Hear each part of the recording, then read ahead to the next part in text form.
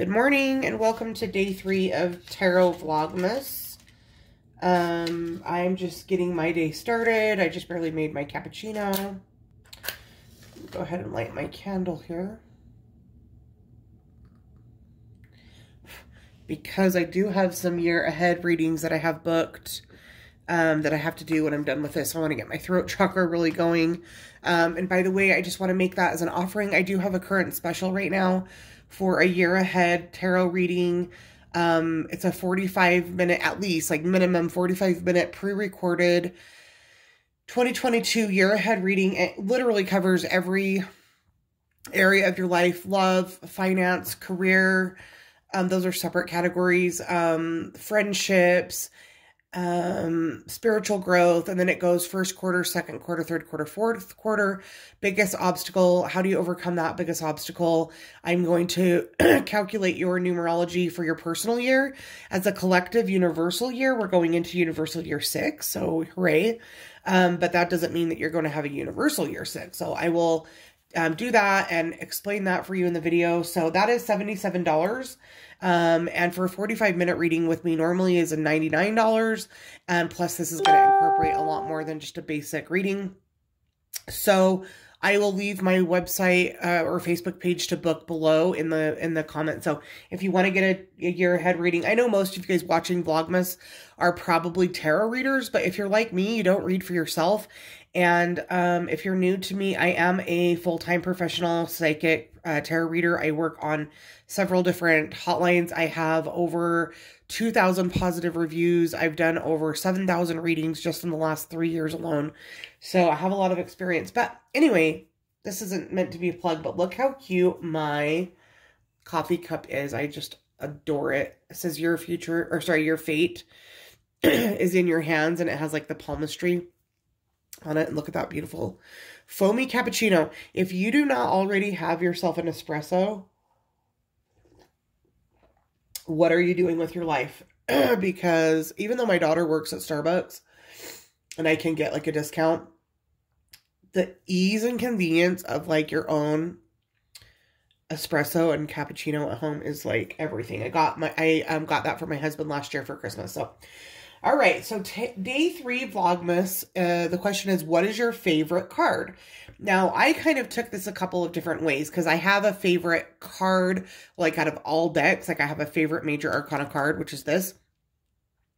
Then I have a favorite Minor Arcana card, and then I just have like a favorite card. Like the first time I seen it, it just evoked so much emotion and feeling in me. So it's not like my favorite card in all decks, but like this is like my favorite card of tarot. Does that make sense? So we're going to start with that one. So my favorite just card is this version of the Hanged Man from the Ancestral Tarot from Julie Kachia Moffat, or Julie, you guys know. What is her name? But yeah. The Hanged one. And the first time I saw it, which I got the Ancestral Path Tarot probably about 3 years ago or so. And the first time I seen it, I was just like, yes, that is literally, I never really like was a fan, or, you know, to me, the Hanged Man is a neutral card anyway. It's not like positive or negative.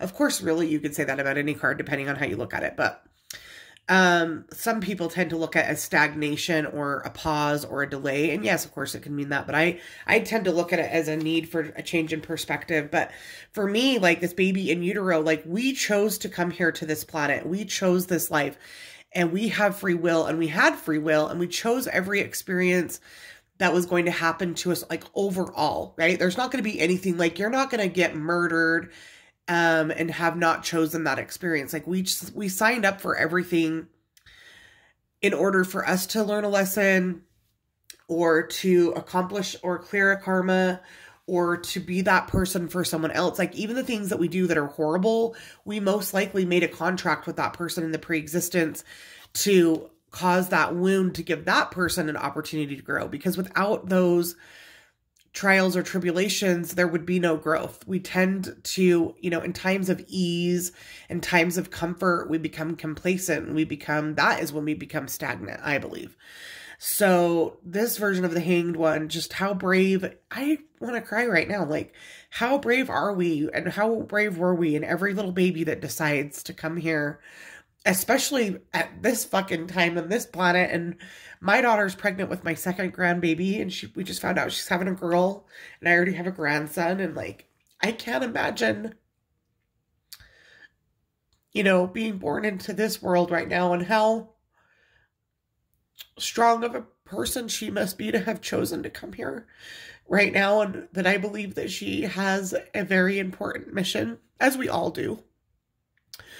But like I said, to have chosen to come down at this time, how strong she must be. And she definitely must have been ready for a new change of perspective, right? So I just love that card so much. So that's like my favorite all-time card. And because I was going through this deck to find this card, my favorite major arcana card, I went ahead and just grabbed I grabbed a couple different versions, but we'll start with hers, which, you know, the Hermit is like my favorite major arcana card. I identify with it the most. You know, the Devil is my card as a Capricorn. The Strength is my card for birth, and I do like the Strength card, but the Hermit is just how I feel. Now, maybe that would have been different 10 or 20 years ago, but it's just how I feel. I'm a seeker. I'm an initiate. I'm on the path of illumination. I want to know everything about the mysteries of this universe. Like, I'm on a constant quest of knowledge. There's never enough. And it's kind of becoming a problem because I've definitely run out of room for books and classes and workshops and study. And so I'm definitely, you know, I identify with the Hermit. So I love that version of it. But of course, then there's the standard Rider-Waite Hermit. And then even the Morgan Greer is very, very similar. And I've seen some really beautiful hermits. I love a hermit that shows like a female hermit, as I am a female, but I have so many decks but because I primarily work with these two decks right here, I often like just put my other decks away, and they're more as like collector's pieces to me, but these are like my workhorses right here. So when I think about tarot, I'm thinking about these two decks, which means I'm basically thinking about these two images. So yeah, the Hermit is my favorite major arcana card. And then my favorite minor arcana card is the Knight of Pentacles. And I love this one of Morgan Greer also. I think it's so funny because if you've watched the latest like what your favorite tarot deck says about you from Katie Flowers, you know that she calls out Gen X bitches with their Morgan Greer decks, and I'm Gen X and I love Morgan Greer, so she was not wrong. But I love this card, and she is kind of that bitch, but she owns it, and I love it so much. Like, she's a woman of value, and she values herself, and it's kind of like that cliche of nobody can love you till you love yourself. Nobody can value you until you value yourself. You have to be willing to put yourself up on that pedestal, and then other people will be able to see you that way. She can be seen as kind of hoity-snoity a little bit. I don't think I'm hoity-snoity at all. In fact, I think I'm really kind of harsh and rough around the edges.